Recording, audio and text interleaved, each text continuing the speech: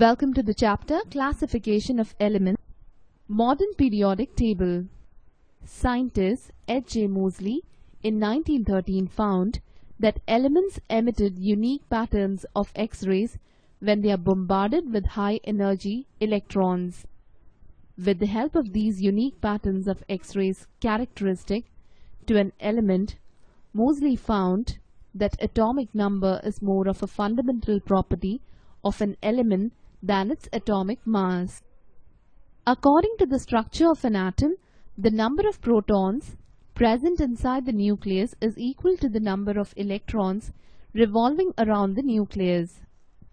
The number of protons, positive charges, inside the nucleus is equal to the atomic number Z of an element. The arrangement of their atomic numbers. Based on the modern periodic law, a new periodic table called the modern periodic table was formed. This modern table is called the long form of the periodic table because it is the extension of the original Mendeleev's periodic table known as short form of the table. The physical and chemical properties of atoms of the elements depend not only on the number of protons but also on the number of electrons and their arrangements, electronic configurations in atoms.